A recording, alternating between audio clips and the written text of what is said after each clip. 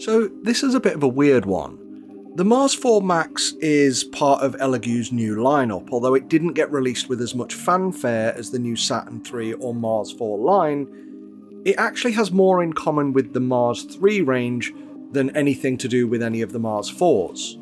But that doesn't mean it's a bad printer, so let's take a look, because this one's actually quite interesting. So hi, I'm Ross, and this is Fowhammer Videos. One of the things I never talk about in reviews is the unboxing, but I've got to hand it to Elegoo lately because the last couple of printers I've had, both this one and the Mars 4 DLP, have actually just slid straight out of the box. They actually load them in there in such a way that you just cut down the top seam, lift the box upright and slide it out. I've had other printers where it's much more cumbersome to try and lift them out the top of a rectangular box, which in this case would be the side. Again, a minor thing, but really convenient for anyone setting up a printer for the first time.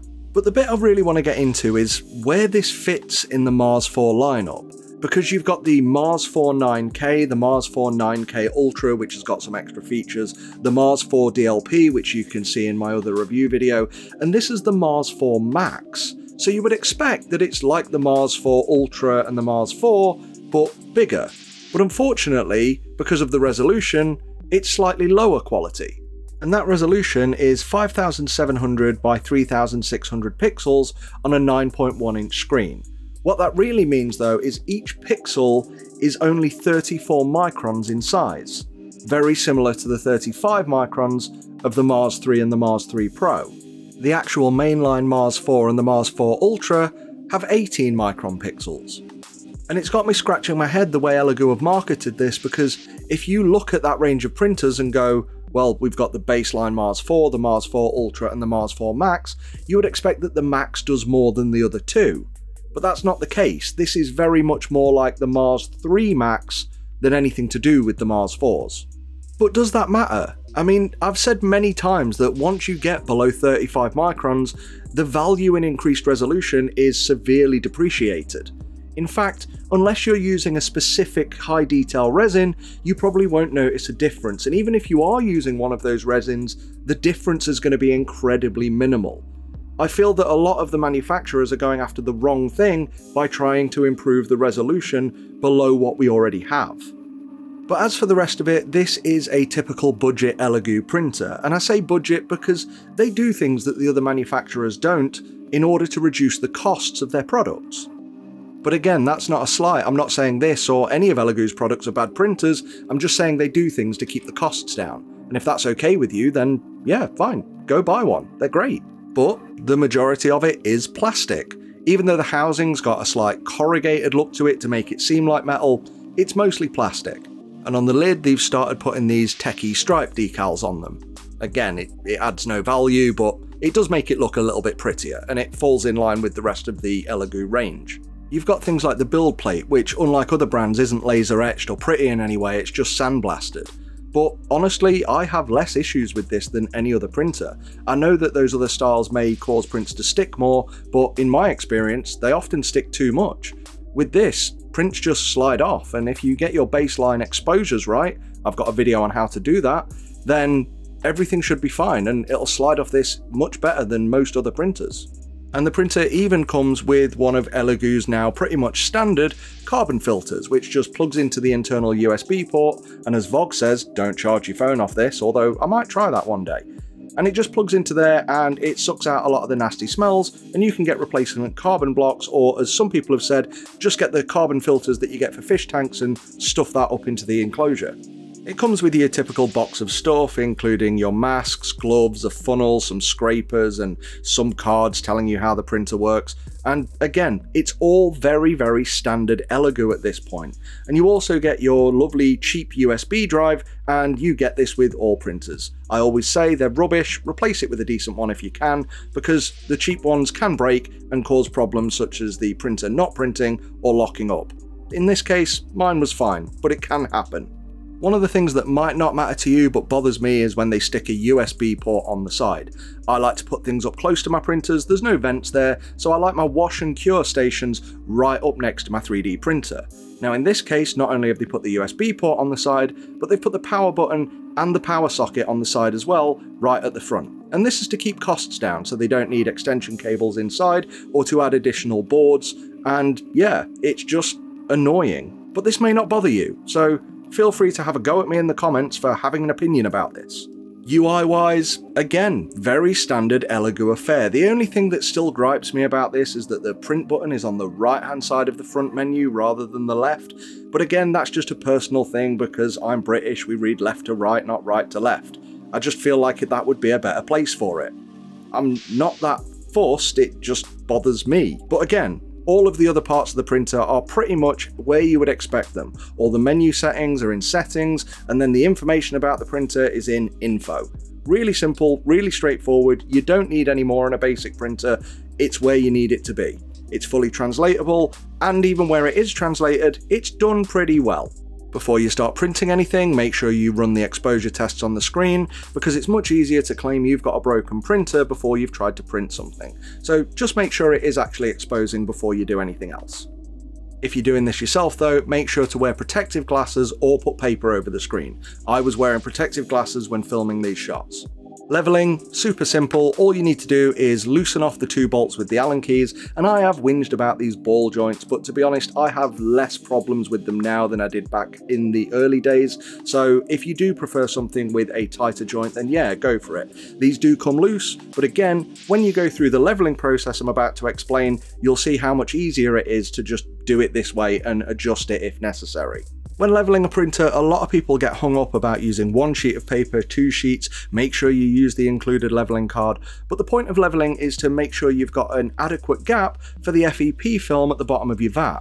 So what I do now to level is just put the vat in and then level it to the FEP film when that's in. Again, crucify me in the comments all you want, but somebody recommended this to me in a comment on one of my videos, and since I've started doing it, I've never had a problem. And those people who've tried off the back of my earlier recommendations have also commented saying, yeah, this is much easier.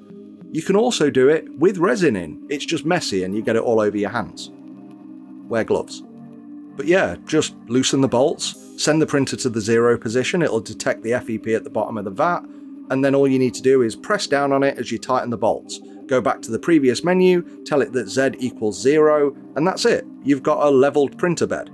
Now, one thing I'm glad I don't need to go through anymore is how to expose this printer. I have actually done a separate video on that.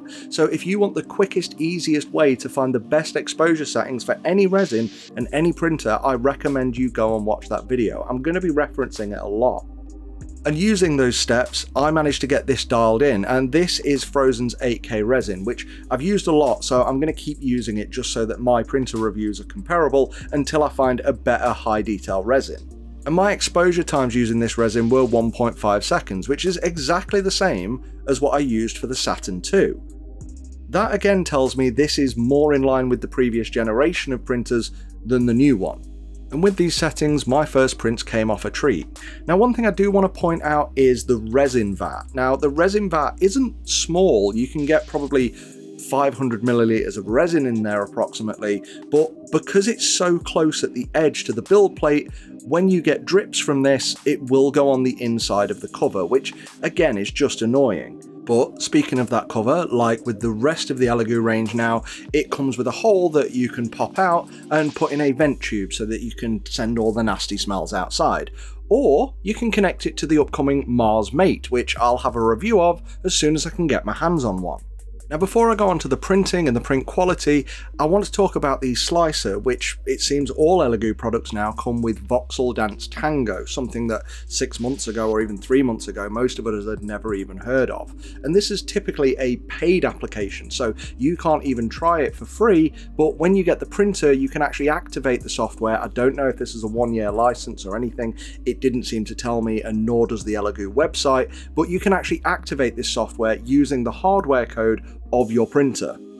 Now, the settings are easy enough to figure out. What's what in Cura and Lychee is pretty much the same in here and have similar sort of names, so if you're familiar with those applications then you shouldn't be too put out by the settings in this one. And apparently this is a really good application for auto supports, but when I used it in my Mars 4 DLP video, I wasn't that impressed. It didn't blow me away, it seems okay. So instead of trying to support anything, I just took a pre-supported, well, several pre-supported models, including this reprint of the Matriarch by CA Sculpts, which is just a fantastic print. You need to check out CA Sculpts because they're amazing. But I do find this application to be a bit of a pain. Now, it's pretty good when you want to auto-arrange something to a degree, because it will try and fit everything you've got loaded onto your build plate, and that's absolutely fantastic. It does a good job at that. However, in my case, for some unexplained reason, and I'm sure it's just a bug or a tweak or I've pressed something wrong, when it does auto-arrange these, it lifts everything a couple of millimeters from the build plate, and unless you actually look at that base layer, you might not even notice. And just moving stuff around is an absolute chore, because you can't just grab the model, you've actually got to grab the control tool to the side of the model and then start dragging that around. And when you start getting a largely loaded build plate, it's hard to see that when it's off the side of the screen. And when you grab the little nodule in the middle of it to give it free movement, it actually moves it on the X-axis, or sorry, the Z-axis as well, whereas most other slicers are intelligent enough to freeze the Z-axis and let you just move it around on X and Y. Several times this resulted in me moving the model above the build plate or through the build plate, which is not what you want at all. I do need to spend more time with this software outside of a review so I can actually see the benefits to it, but right now it doesn't seem like there are any. It's really clunky to use in just the basic principle of moving things around.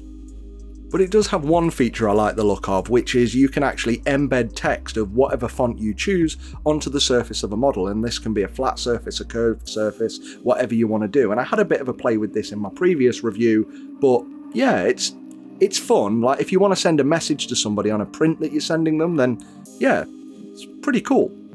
Now, when it comes to print quality, I'm really impressed. But as I said at the beginning of the video, anything with 35 microns or less resolution, you don't tend to see much of a benefit anyway. Now, I am using a high resolution resin here with the Frozen 8K resin, but still, like, the difference between this and a much smaller pixel printer is going to be minimal. The CA Sculpts Matriarch came out incredibly well, although I drossed the bust originally and had to reprint another one so I could send it to the Warhammer girl so she can paint it and tell everyone I'm a great printer. You best do that, Rachel, because that's why you're getting it for free. Make sure you big me up and stuff.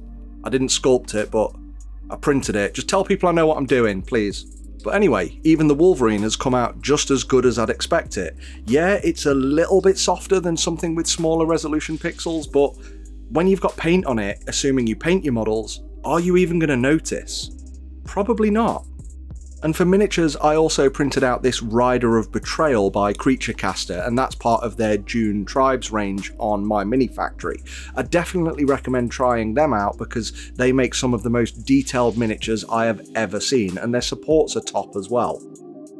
And one thing I've often got told off for in the comments is I do print things with a lot of detail and normally miniatures, but that tends to hide layer and voxel lines. So one thing I then went to print, and again this is for the Warhammer girl, so make sure you promote me online. This Princess Mononoke sculpt is actually something from the Studio Ghibli range, which she was really interested in getting so she can paint it up and show it off on her channel. And as you can see from elements like the face and even on the wolf, you've got much larger flat surfaces. So this will give you an idea of just how smooth this printer is. When you enable anti-aliasing and image blur, you can get some incredible prints, whether it's detailed or smooth on this printer. It is really good, and it surprised me because I actually expected this to be a bit of a throwaway printer, but honestly, for a mid-range or even entry level at this price point, it's pretty damn good. But what do you think of the sculpts and how detailed they are? Let me know down in the comments. And if you don't want to take my word for it, I hope to get feedback from the likes of the Warhammer girl when she gets her Princess Mononoke sculpt. Once she's got that painted up, I will put a link to it in this video so you can see the result for yourself. But like in all my videos, you're probably asking the question, should I buy this printer? And most people do want my view and opinion on them. And the answer is, right now, at the point I make this video, I don't know. Now don't get me wrong, this is a really good value printer, and releasing at this price point is incredible. especially for the detail you get. But like I said, it's more like a Mars 3 Max than a Mars 4 Max. So please, I hope you've watched this review and don't go buying this expecting a bigger printer than the Mars 4, but with equal quality. But when you look at this printer in isolation, even then, right now, Elegoo has significantly dropped the price of both the Saturn 8K and the Saturn 2, which are slightly larger printers at 10-inch build areas, but then also you've got 28.5 micron pixels too. Don't get me wrong, as I've said, you're not going to get a significant difference in that increased pixel dimensions, but you are going to get a bit of a difference. And at only a few dollars more, it is probably worth spending the extra. So I suppose if now at the point of release you're looking for a 10-inch printer, which I would value the size over the pixel quality, then go and buy something like the Saturn 8K or the Saturn 2 because you get more for around the same money. But assuming that those prices on the Saturn 8K and the Saturn 2 are only to ship off the excess stock while they move on to the Saturn 3 products, and you're watching this video and they're no longer available, then yeah, this is probably the best entry-level printer you can get as a good all-rounder. It's got size, it's got high quality, it's got a carbon filter. It does the job. I don't think you need much more at entry-level. It's fine. So that's it guys, thank you for watching my video. I hope this helped show you what this printer is and inform your buying choices. If it did, let me know down in the comments. Even if you just enjoyed it, let me know down in the comments so you can spread this to more people through the YouTube algorithm. Comments for the comment god and all that. Don't forget you can support us on Patreon and keep helping us making content like this to help other people and inform their buying choices. And really, just signing up to Patreon, all that does is help us and it supports the channel and it gets your name up in the credits. I am hoping to do something soon by having things to give away, but stuff hasn't panned out the way I wanted it to, but I'm hoping to change that in the near future with a couple of other creators I'm working with. But anyway, you don't want to hear me waffle on, you've got as much as you wanted from this video. So I'm just going to say thanks for watching, and until next time, see you guys, Fohammer out.